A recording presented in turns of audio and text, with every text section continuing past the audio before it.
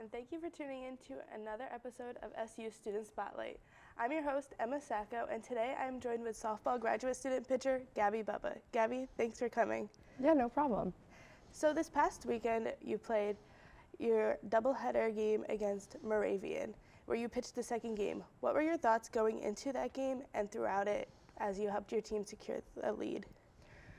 So after the first game when we lost a tough one, I think my first thing that I thought of was just go out there and do what I know how to do best, and just to like calm my nerves and just remember that like it's supposed to be fun and like we're supposed to, you know, enjoy what we're doing. So I think that kind of helped me a lot going into game two, and just like remembering like my team is behind me and I have all of their support, and just enjoy it.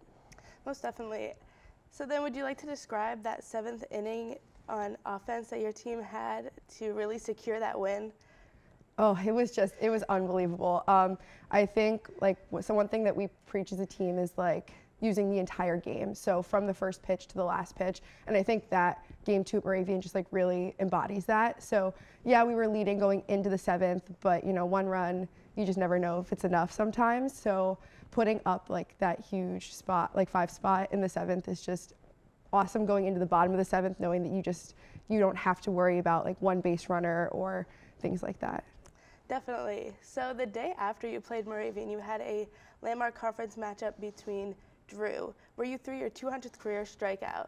What were your thoughts after you hit that milestone, and especially to help your team secure another landmark conference win?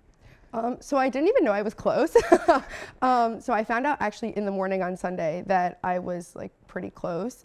And I'm not necessarily like a huge strikeout pitcher.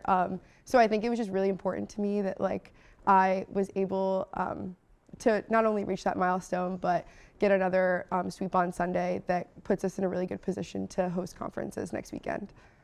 So now that your team has clinched that landmark conference tournament spot, what are things going to look like for the rest of the season and going into that tournament?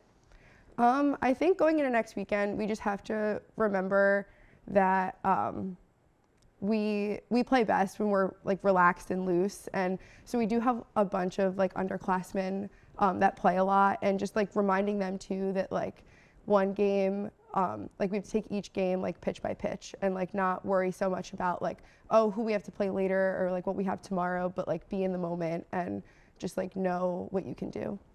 Awesome. And now I'm going to ask you a personal question. What made you first pick up the sport of softball, and specifically what got you into pitching?